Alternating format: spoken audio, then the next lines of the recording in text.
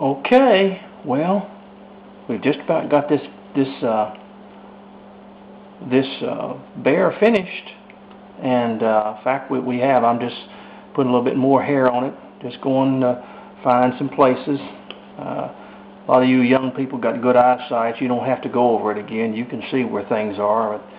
You start getting my age, and you just don't see as well as you used to.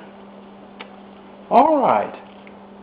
Well, that's it. This is the figure, and as I was explaining earlier, when I get this figure cleaned up a little bit, I'm going to paint it with you. I'm going to show you how to paint it, and but if you want to do that beforehand, like I said, you clean him up a little bit. This the entire bear will be black or brown. It doesn't really matter. I carve a lot of little black bears and send them up to a place up in Tennessee because they sell a lot of black bears. But the body will be black, the face will be black, the nose will be black. And then you come in here with, I use sort of a golden brown is what it is, and paint this in here to stand out. And of course the ears also will be black, but then I put a little golden brown inside the ears, and then on the tips of the feet I put a little golden brown to make it come through. And of course then I make the eyes. I put a little white in here and dot the eyes, and there you go. You've got your and also I take a little golden brown and put on the tips of the paws. So you've got your bear here. It's what you've got. And it's a fun project to do, it really is. And I'm going to tell you something. This little project here, you paint it and you can give it to anyone. A little grandbaby. People love bears, especially women.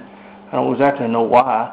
I know up in Tennessee up there where they black bears, little old black bears, cute little black bears are just they just go off the shelves, but in their gift shops. But you paint this thing and you give it to your little grandbaby or give it to your wife or give it to someone, and they just love it. I'm going to tell you something. People like bears for some reason. This is a little caricature bear, as you can see. It's not a real, serious bear. It's just a little funny little caricature type bear. And when you get through with it, well, you can just sort of give it to someone. You can do several of them, and I'll tell you what, it's a great little gift for grandchildren, especially children, because children like little bears, and or for anyone. And so that's the completion of the bear. I hope I made it simple enough for you. I know that there are a lot of things that maybe you can't always see all of it, and I try to get the best angle I possibly can. But I think you have the general idea. And this is not a difficult figure. It's not a difficult figure at all.